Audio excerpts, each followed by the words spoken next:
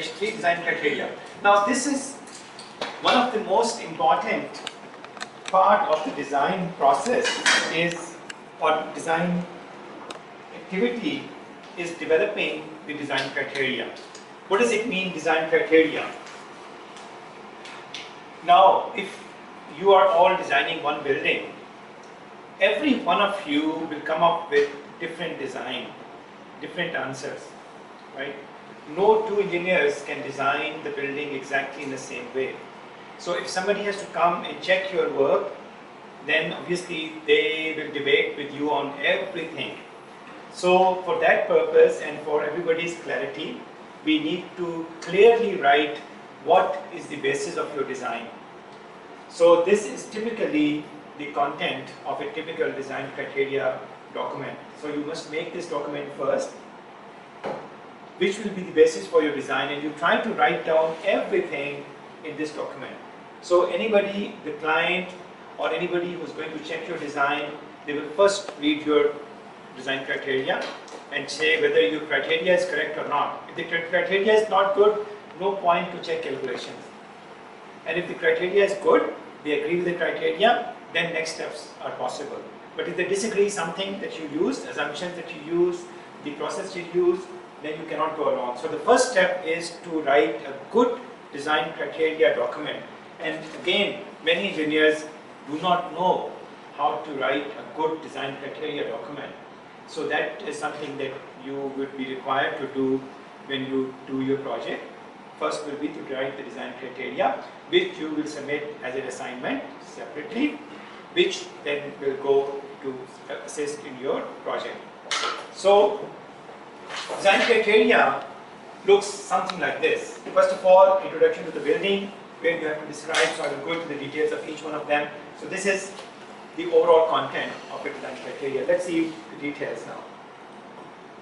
So building description and location. So this is important because this will determine the wind loading, earthquake forces, and other location-based information like geotechnical and other things, right? So that's why it is important to describe the building, where it is located, and what are these seismic and wind forces resisting system that you will use, and then you will write the codes and the drawings to be made. So basically, building description will come what you plan to do overall for this building, and codes and references will go there. Loading criteria, most important part of the design document will be, okay, let me just go back again and go through this a little bit more. So building information like this one, and then load criteria, second part, which will describe all of the loads that you are going to use, and then materials that you are going to use in your project, and then strengths and so on, and then modeling and analysis procedure that you are going to use. Because these are the areas where people will argue with you. Loading, they will argue with you systems, they will argue with you on analysis procedures. So normally the arguments must be settled at this level, and once everybody agree, then the calculation is just a follow-up from that, right? So let's go to these loading criteria. Now this one is something that is very important in this process to understand that we never design anything for loads. I mentioned that before also maybe. We design things for the possible combination of effects of loads, right? So the design is very far from the load. That load, but the design has nothing to do directly with that load. You say the dead load here, or the live load, let's say live load. You say the live load here is 40 pounds per square foot or 2 kilonewton per square meter, right? But the reinforcement is not calculated based on this load number. This load number must first be applied on the members, transferred to various members, calculate bending moment, shear forces and all those actions, then combined, then multiplied by some factors, then combined with some other loading, possible loading, then come up with a number for which the reinforcement will be designed. So that process is shown here. Loads, load cases. Load cases mean the application of the loads in different forms.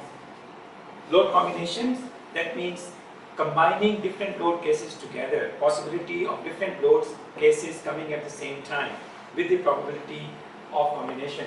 And then from there, design envelopes and then design actions.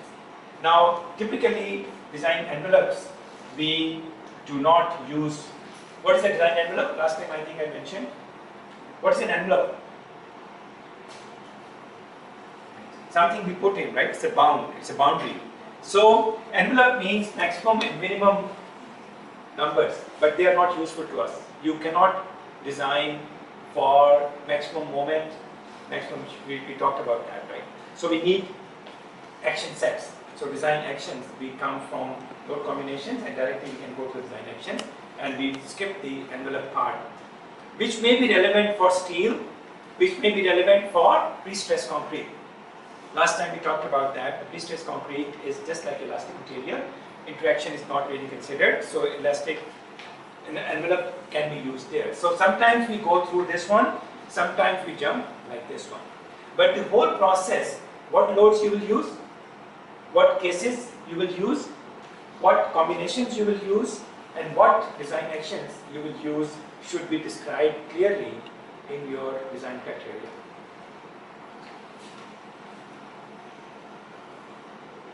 Load cases. Load cases are defined by the user and are used for analysis purposes only. They are not used for design, only used for analysis. That means to find out the response for a particular load. Why do we call it load case? That means a particular loading location. For example, if I'm standing here, then I can calculate the bending moment for this slab with 1 point load, which is me, one load case. If I move here, another load case. If I move here, another load case. So we keep on moving the loads or applying the loads on for every possible application of load, there will be one load case. So if there is a bridge, moving load, how many load cases will there be for live load? Infinite. Because the load is moving all the time, little bit, 1 millimeter, 2 millimeter. So for every 1 millimeter move, there is another load case theoretically. And there is not one truck. There are hundreds of trucks and buses and cars and things moving all at the same time. So just try to imagine how many load cases you may want to create. Impossible, right? But in reality, that is how many load cases are there in a typical bridge system. Same is the case for live load. All the people sitting on this side, one live load. All the people sitting on this side, another live load case. That room has no students. This room has students, another live load case. So these are called load patterns. So every possible placement of load makes it one load case. So static load case is dead load, live load, wind load. Wind load, for example, coming from this direction, coming from that direction, this direction. How many wind directions are there? Infinity. Everywhere. Wind can come from any direction. So of course we don't consider infinity, we divide them into some directions and then do some logic. But in reality, we will never ever be able to cover all load cases that occur. So we try to find the one which will be important and critical. Right? So no matter what we do, we cannot consider all the possible load cases in a structured as. This is just the problem of load cases. Earthquake, response spectrum cases, time history cases. We will touch upon this quite in detail later. Nonlinear, static nonlinear load cases. Then will come dynamic nonlinear load cases. So there will be many types of load cases. Now, this is one thing, not time changing. Time history analysis load case means just like vehicles moving with time. Earthquake, same thing. Earthquake is started, 0 time, every ground movement after every 0.001 or 0.01 second interval is a different load case. So for a typical earthquake which lasts 30 seconds, we will get around 4,000 load cases to be analyzed for one earthquake direction. Then earthquake can come from any directions, right?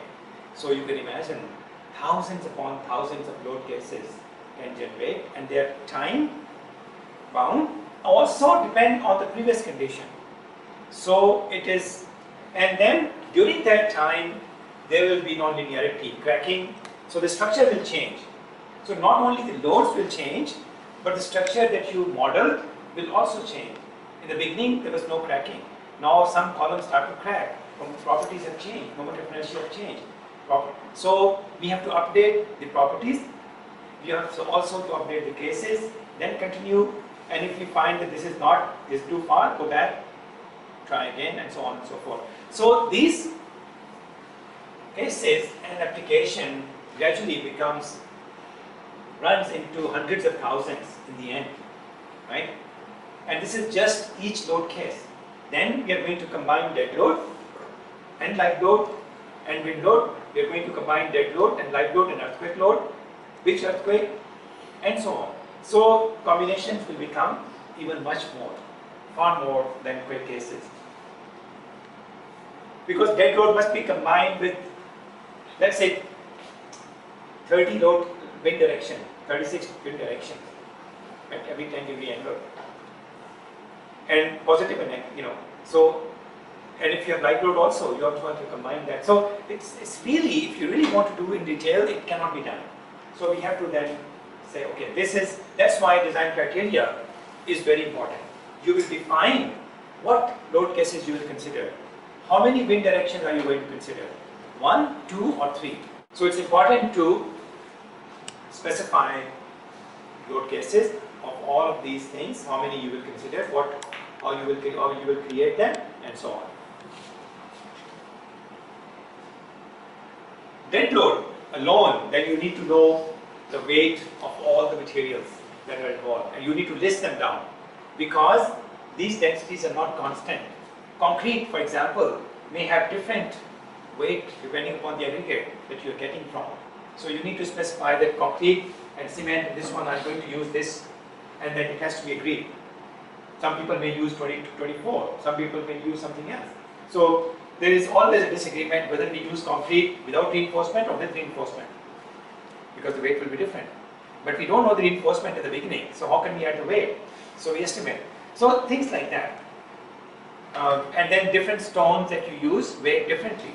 So if you make it from limestone, different weight, and other stones different weight. So that has to be all clearly mentioned in a table like this. Like what are your bases for calculating loads, and where did you get from? Live load. This is quite complicated. Why? Because of the usage. Classroom, sleeping quarters, dancing floors, gymnasiums, library, depends on the use. That's why in advanced countries, in USA and other places, every room has a plate indicating this room is designed for this much live load, right? This building is designed for that many persons. Some hotels, they write this building is designed for 489 persons, not even 490 or 500, 489, because that's what they calculate. So if it is more than that, then responsibility shifts to the different people and so on and so forth. But we don't have that practice here. But many buildings, many rooms, they have a plate indicating what are these floors designed for, so that we don't exceed those usages. But there are so many tables. In fact, if you look at the design code, you will find about 10 pages full of live load criteria. So many possible usage, right? But again, the problem is that we cannot be sure the use will continue. So that's why there is a safety margin on that and load combination, which we will see later. But at least basic loads you must list based on the use that you know of that building. So which means different rooms will have to apply different live load. Corridor different, room different. Now it's very interesting because it could be just one slab and part of that is a corridor, part of that is a room. So that means you need to apply different live load for part of the slab and different live load on the rest of the slab. Things can easily happen. You divide this room, one room is another use, one room is another use, but the slab is one, right? So that means the same slab has to be designed partially for different live load, partially for different live load. So those situations arise and they have to be managed in the analysis.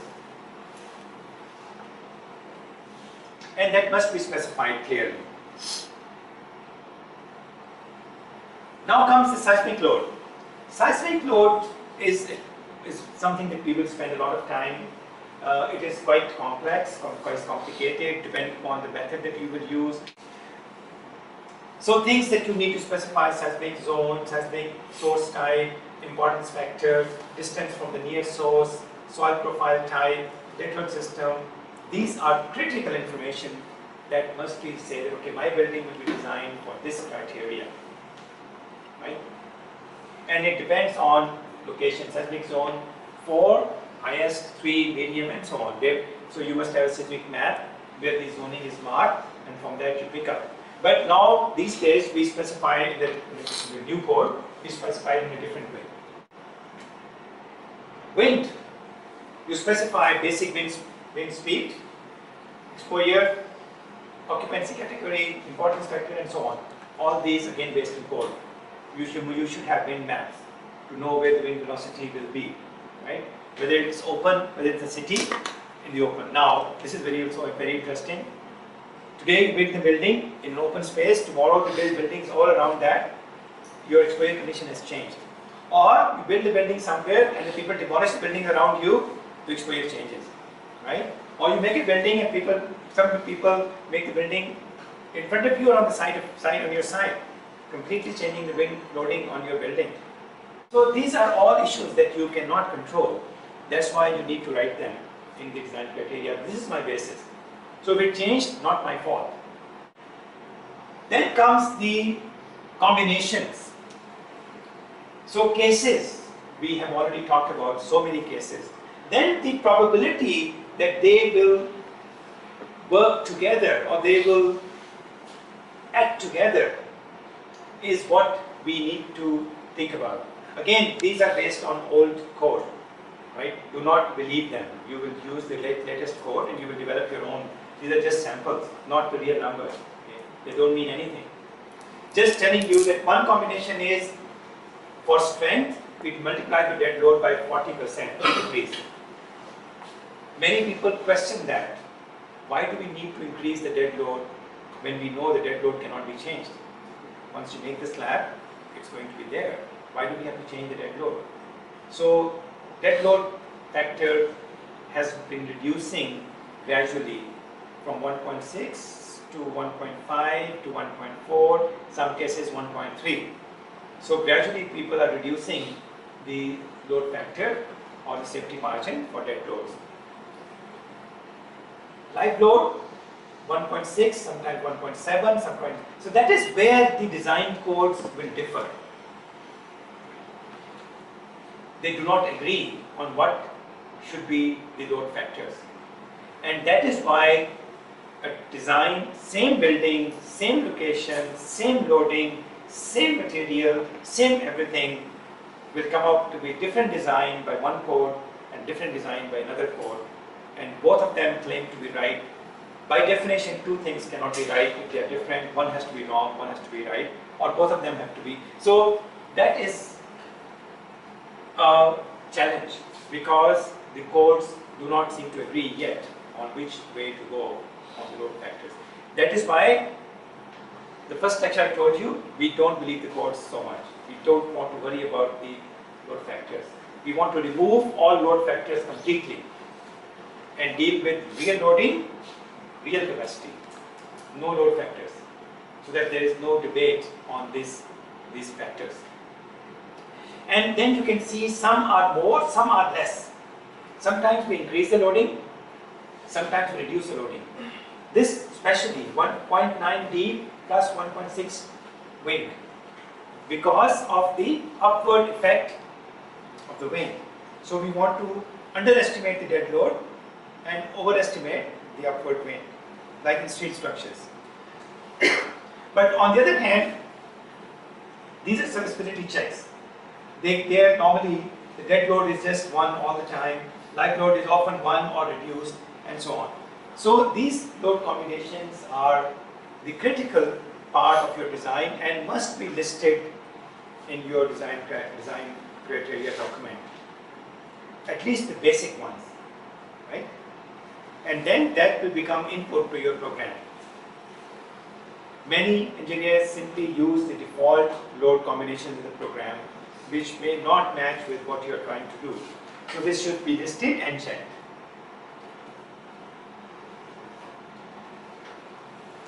These are some other load combinations which may be created by the program automatically, which may not match with what you want to do.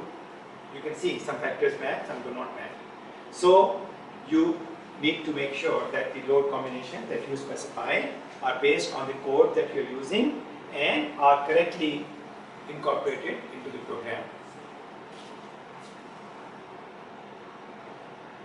Now comes the problem of the envelope pin. I think I showed this result last time, so you remember a little bit, that if there is load case number 1, load case 2, load case 3, there are m load cases, there are n load combinations of that, so there is a whole matrix, and out of that we could find the total by adding all of this load combination, multiplying this load case by the corresponding load factor, and then adding them together. So that horizontal equation becomes a column in this table. And from this one, then we can find the maximum P and minimum P, and that will become our envelope, right? But we already know that envelope is something that we cannot use. This slide we talked about last time, we need the action sets because of the interaction. So that is why we normally cannot use the enveloping. And we also talked about the design actions for static loads, combination, action set, combination, load cases, design actions obtained.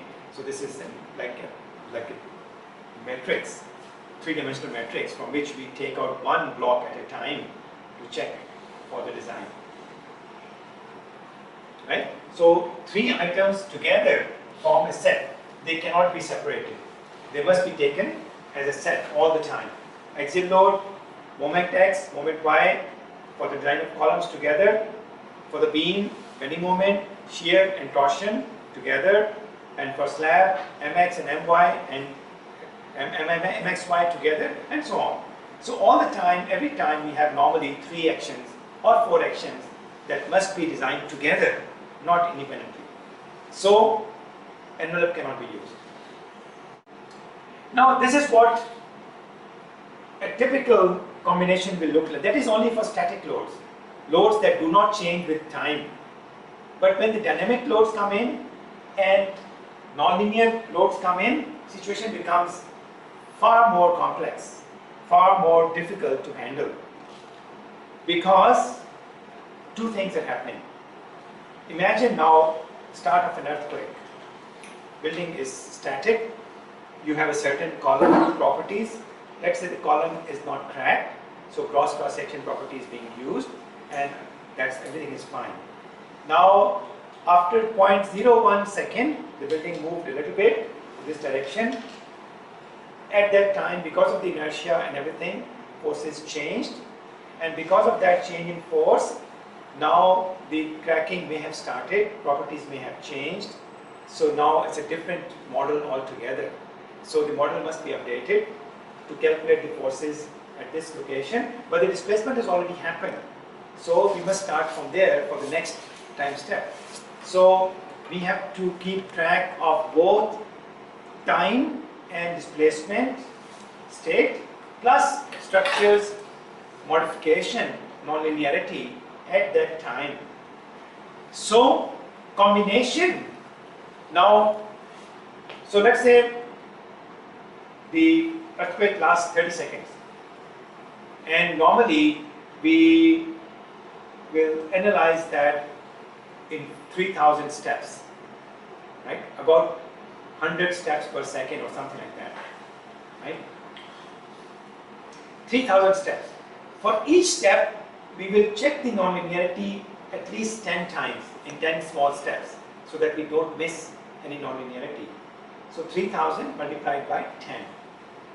30,000 times the structure must be analyzed to make sure that you will have the nonlinearity and dynamics included.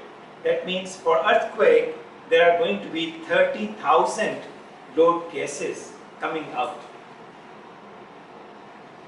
Then they must be combined with dead load and live load, and if there is any other combination of that. An earthquake, this direction, that direction, and others.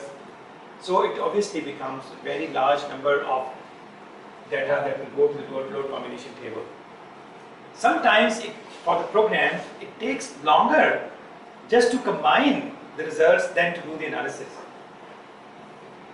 In some building cases, it may take 1 or 2 days for a very fast computer just to get the combinations from all the load cases that it has analyzed. Okay? So it's a very, and obviously by hand it cannot be done. We have got to, and then there are options to cut it short.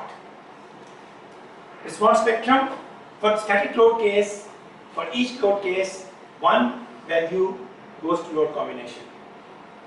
For response spectrum case, one positive, one negative value goes because response spectrum has no sign. So whenever we get a value from response spectrum, we must use both positive and negative. So two values will go into the combination table. For time history load case, option is one for each time step, which is 3000, let's say, or one for envelope. If we don't care about what happened in between, we just take the maximum whenever it happened and add that to the combination. That is a shortcut. Not static nonlinear load case, one for each load step or one for envelope. Again, so we can decide whether we want the whole history or we only want the maximum value that occurred. The problem with the envelope is that the time of the, let's say later we are going to design a column for mx, my and peak. The maximum p, maximum mx and maximum my will not occur at the same time. So now you are trying to combine three numbers which actually never occurred together. So that makes it incorrect. Because maximum mx moment may have occurred after 10 seconds of earthquake, maximum my moment may have occurred after 20 seconds of earthquake, and maximum p may have occurred at 25 seconds of earthquake, right? So now you are trying to combine a condition which in fact never occurred together. So that's why combining the envelope results for time and nonlinear analysis is not really correct. But sometimes to save time, we can go ahead and do that. Alright? But all of these things you need to write down. How are you going to do that? Are you going to use envelope combination or are you going to use stepwise combination? So nobody can argue later. They already know what you plan to do. Response spectrum. Response spectrum, when we go to this one in detail, as I mentioned, we need positive and negative value. But the problem is that we have three sets, three actions to be done together, P, Mx and My. So which means positive negative combinations of all of them must be considered. So it will not be 2 load combinations, but 8 that needs to be added to that table. So for every response spectrum case, you will need to add 8 values into the combination table.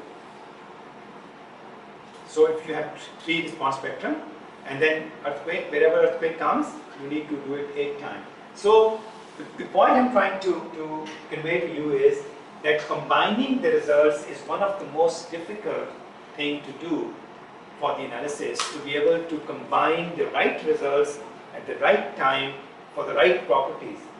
Because gravity load occurred for a structure which was undamaged. Earthquake load occurred when the structure was already damaged. So you're trying to combine two things which actually do not correspond to the same structure anymore, not at the same time anymore. So these complications make our analysis more and more difficult. The more we think about it, the more complicated it gets. If you don't think about it, it's very simple. Apply the load, add earthquake, we are done, right? But as we go into the details, you realize that most of those numbers actually do not make any sense, right? This is what is happening in a time domain. So with time, the response is changing. Bending moment is going up and down, negative, positive, changing all the time.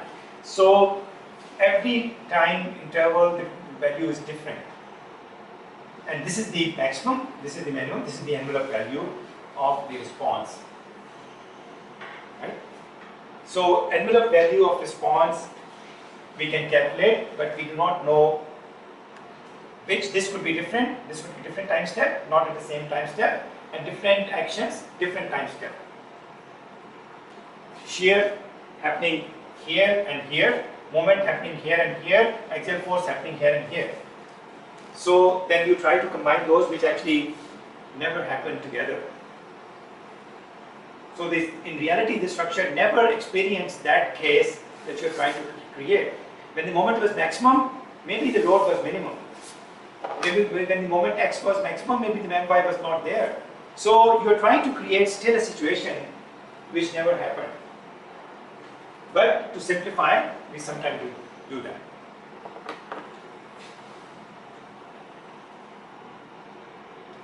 Wind load case, as I mentioned, typically wind x, wind y, and wind diagonal should be considered as a minimum 3 cases. And of course, plus minus, so becomes 6 cases. Right? Could be negative, could be positive in each direction. So it will become 6 cases automatically. But in reality, when we do wind load testing and we apply it on real structures, we do at least 36 directions every 10 degrees. And then we put them there. Right? So you can see those load combinations. We will add both positive and negative, and 3 combinations. The total becomes 6 combinations for wind. And in the beginning, if you remember, 0.9 W, so that means when it becomes 0.9 W, it will become 6 times 0.9 W. When it is 1.4 W, it will become 6 times 1.4 W, because there are 6 cases for that particular case. So it just becomes a huge number of tables. Now, seismic load criteria goes much beyond, as I mentioned to you, than simply specifying the zone now. Previously, you just specify the zone is enough. Zone 1, zone 2, zone 3, zone 4, and your job is done. And you put that into the calculation and numbers come out. Now, our knowledge has increased, fortunately or unfortunately, and things have become complicated. And there's a famous saying, the more you know, the less you know. So it's exactly happening. The more we know about things, we realize that we don't know much. So we try to keep on adding all this. Materials. Different parts of the structure will be using different materials. Again, simple building, you normally only specify one concrete will be enough. But not in the case of tall buildings. Tall buildings, slabs, columns, shear walls, foundations, all of them will be using concrete of different strength. And not only that, columns at lower level will use higher strength. As you go along, the column strength will decrease. So not only the concrete in every structure type is different, it also varies with height. So that means you cannot just specify a concrete strength of 21 or 33,000 and say, oh, I'm done. You will have to define maybe 20, 30 concrete material types, and then apply them to the right part of the structure where that particular material is used. 10 stories, different column, 5 stories, different column, this column, beams different, slabs different, foundation different, retaining walls different. So it creates the difficulty in terms of managing the data, because so many materials have to be created. So even if the column size is the same, material is different, you need to create a different column type in your model. So modeling becomes much more involved. Rebar, similarly, you need to specify different diameters, different bars may be used, right? So you need to specify. So all of these parameters are very important and they need to be discussed and specified because all of the analysis will depend on these numbers. Now we come to the hardest part of the process. So far, of course, loading is very hard, you already know that. And previously, there was no choice. A few years ago, this was not even a problem because there is only one method, hand calculation. Static, what you can do with your hand and what the handbook will show you and what the codes will tell you. So this question was not even a problem. Everybody had to do the same thing.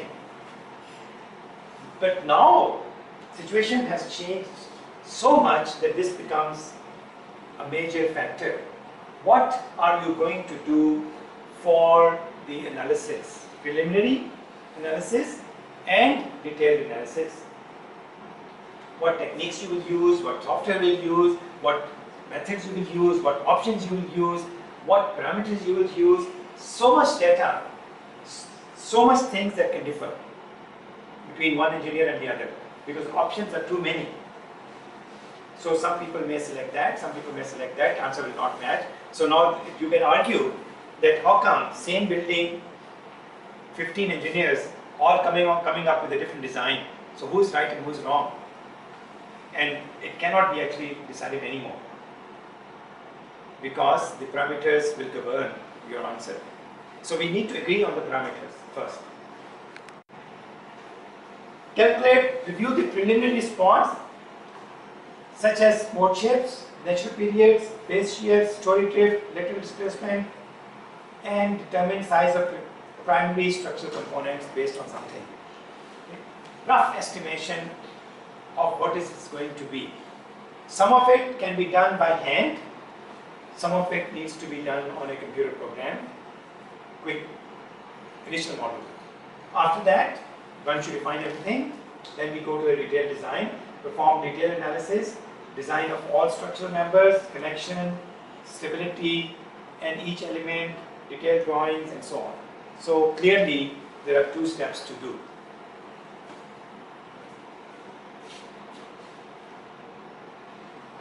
Now, procedures. We are going to do, first of all, the number one analysis that we are going to perform.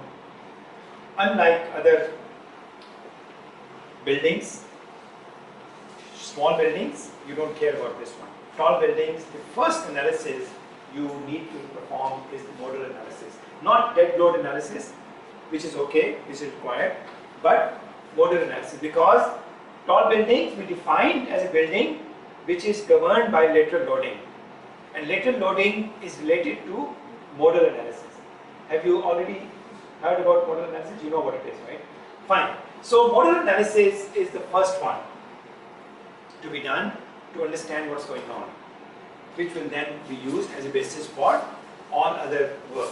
And then we need to look at dead load and part of the live load to be included there, and then we look at sufficient modes to be included. How many modes are there in a tall building? 3 multiplied by number of floors is the number of modes that you will need to consider, but then after that we can eliminate some that do not,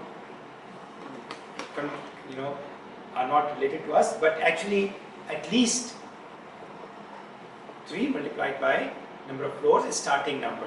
So it is, if it is, of course, by experience we can reduce that, but the actual number of modes which are important are that many. So 30-story buildings, about 90 modes should be looked at, or at least, of course, we may find finally that we only need 20 out of that, but we cannot know in advance how many we need. How we will know how many we need? Later. This is just a criteria, otherwise too many things to discuss. So we will decide, we will find a way to determine how many modes do we need. right?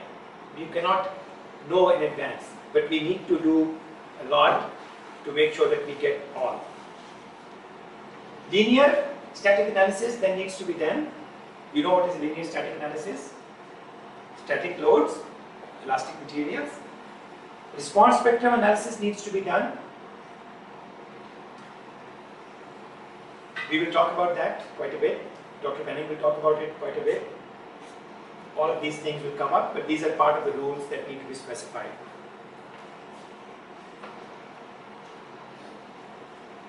Then there are other analyses which are not mentioned here. Time history analysis, linear and nonlinear.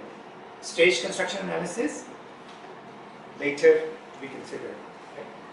Temperature analysis, thermal analysis, later to be considered. Analysis for buckling, later to be considered. So there are going to be a lot more than this one that we just described, and I will go into them later.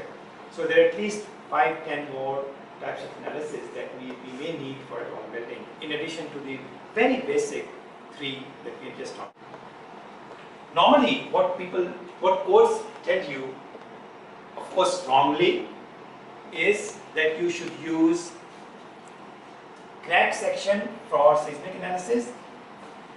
You should use cross section for wind analysis. Now my question is, what happens? Today an earthquake came and tomorrow wind will come. The structure is already cracked after the earthquake and you are still basing your wind analysis on cross sections.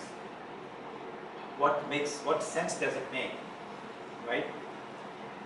Also, earthquake will not crack everything, only few portions. And even wind may crack a few members. And gravity may also crack some and not some. But code will ask you to apply same uniform cracking factors to all columns and all beams. But in reality, columns in the lower floors may crack, uppers will not crack. Beams will, some corners here and there will crack, others will. So it's total chaos in terms of what the code is telling us to do in terms of using these factors. And why these are important? Because they completely change the results. For example, if it's a frame, right, it's an indeterminate structure, and I apply a load, and first, the moment of inertia of all members is equal, and I calculate the bending moment in column and beam. And then second time I multiply the moment of inertia of the column by 0.5 because I think it's cracked. What will happen to the bending moments? Moment will increase in the beams, right? True. Why?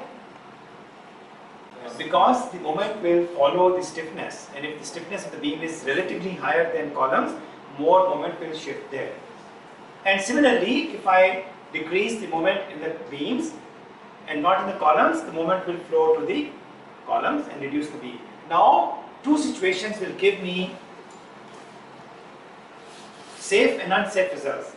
If one situation will give me unsafe moments in the columns, another one will give me unsafe moments in the beams. So that means the real cracking and assumed cracking will give me very different results for the analysis, which may be safe or unsafe depending upon which cracking factor in the code happens to be correct, which is neither, right? So that means that this whole code approach to the crack properties is actually very incorrect, but unfortunately that's all we have for now. And for the tall buildings, we try not to use this approach and we go for nonlinear analysis, right? But we will talk about later. But of course, not many people are doing it. Very, very few, maybe less than 1% engineers are using that. So 99% engineers would not be using, and they will just use the code numbers, which will lead to, we don't know, safe or unsafe results. But this is something that you need to write in your design criteria. So another person who's maybe more knowledgeable or less knowledgeable than you should know that this is the assumption that you use. So normally we write down, I'm going to use cracking factor for column so much, beam so much, for wind so much, earthquake so much, right? The funny part is that we then try to combine the results of dead load and wind load and dead load and seismic load, which have been calculated on different structural properties at different times, and we assume that they are compatible, which they are not. Correct? So what should be the right way to do this one? What do you think, if you were the person writing the new design analysis procedure, what do you think is the very right procedure to go? What should be done ideally?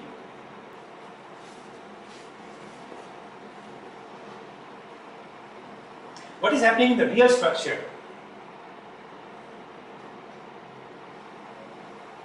What is happening in the real structure? Think about that. Why can't we just follow what is really happening? What is really happening is that the dead load and live load is being applied first, and then that loaded structure is being subjected to earthquake movement. Not independently calculate dead load, live load moments and add to independently calculated earthquake moments and combine them together. No. The dead load and live load come to the structure. Now the dead load and live load moving together during earthquake.